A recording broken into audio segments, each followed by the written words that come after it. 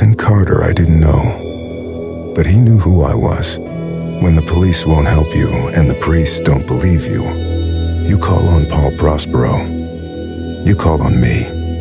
If you're a kid like Ethan, you're right, plenty do. Ethan's letter started out just like any other fan mail, but soon there were mentions of things no little boy should know about.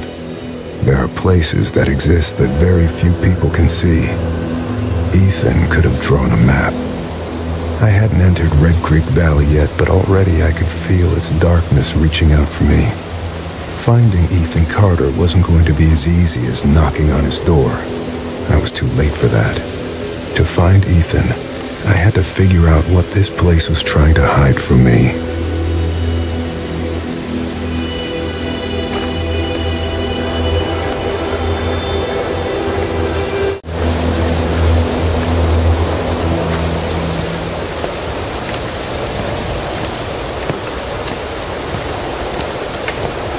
Red Creek Valley seemed like a quiet, ordinary place. I've learned two things in my life. No place is truly quiet, and nowhere is really ordinary. Ethan warned me about that. Warned me not to be fooled by what I saw here. He didn't need to worry. I'd worked dozens of cases, hundreds. This would be my last one. Already I knew that.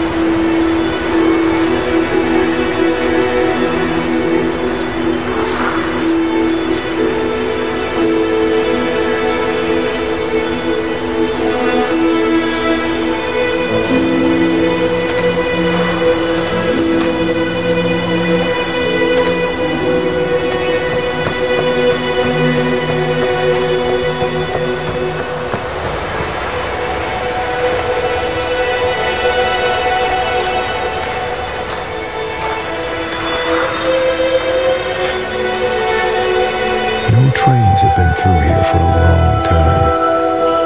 That was part of a pattern. Large pieces of this country were thrown away, doomed to become, and then remain, the worst versions of themselves. Beneath all that rot, dark things grow.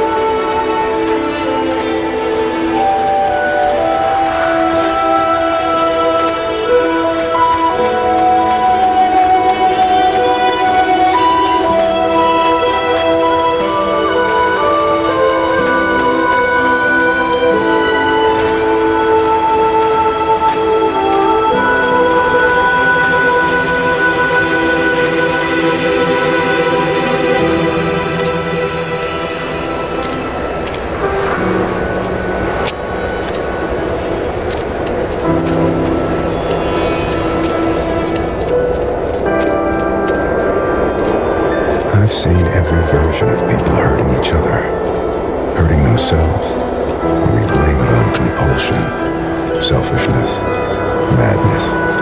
I suppose the idea is, if you name a thing, you can control it. There are things in this world that cannot be named.